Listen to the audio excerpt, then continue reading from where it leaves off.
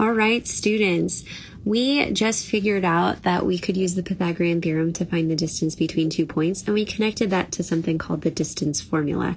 That video is getting a little long, so this video is just me showing how you can use the distance formula to find the distance between 2 points. And it's actually because of the nature of the Pythagorean theorem, it actually is a lot easier than it looks.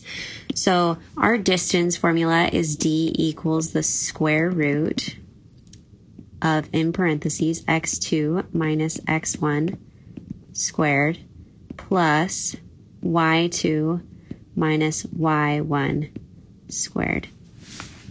I'm going to go ahead and demo that. I'm going to label my points xy and xy. And let's say that just for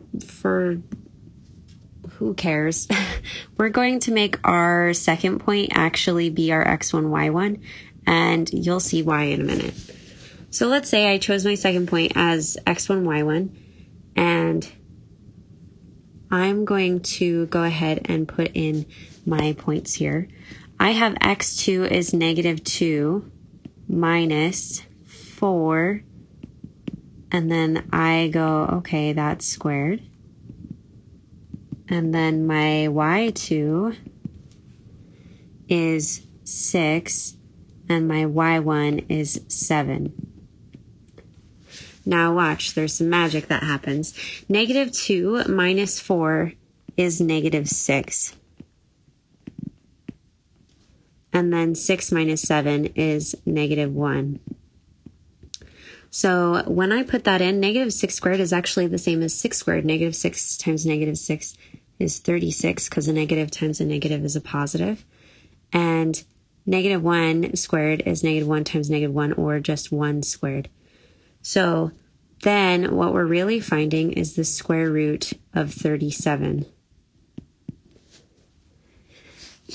So when we take the square root of 37, it's going to be a number really, really close to 6.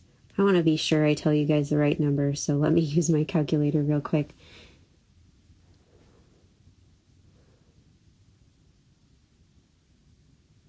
Okay, I got 6.08, which rounds off to 6.1 units. Now, here's where the magic happens. If you were to write this first number the other way, 4 minus -2, you would get 6 squared, which still gets you 36.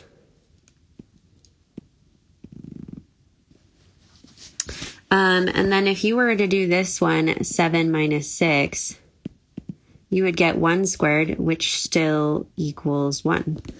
So you actually, with slope, you had to keep track of which one was first and which one was second. With this one, you're just finding the distance between the 2 points, and it's always going to end up being a positive number. So you can switch those numbers around to be a positive number. And so usually when I do this, I'm not actually that particular about writing x1, y1. I just find the distance between the x's and the distance between the y's.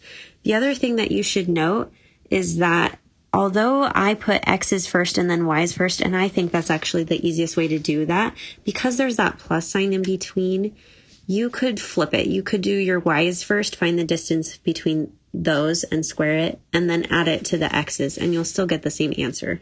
1 plus 36 is the same as 36 plus 1. So we're going to do number 2 at lightning speed, and it'll be so easy. So we're going to first find, I like doing the x's first because it's the first number. The distance between 1 and 2 is like 2 minus 1, or 1.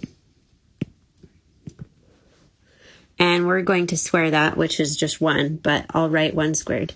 The distance between 3 and 5, I'm just going to get the positive distance. It's 5 minus 3, so that's 2. And we're going to make sure to square it. Now we have to add those two numbers together because we add them. And that gives us right here our x2 minus x1, our y2 minus y1, the squareds, and the plus. We've done all that in about 5 seconds. Now we're going to find out what that equals and take the square root of it.